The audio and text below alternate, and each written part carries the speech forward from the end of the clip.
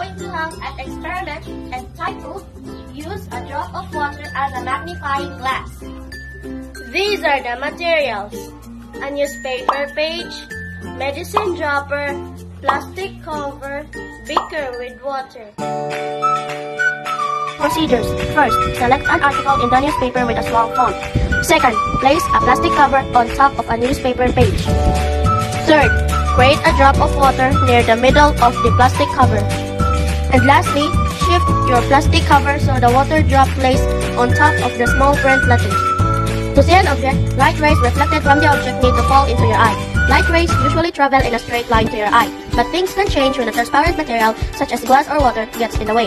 The surface of water drop curves outward to make a dome, and this convex curvature bends light rays inward. As a result, the object appears bigger than it is. Ta-da! It's magic! See you next time!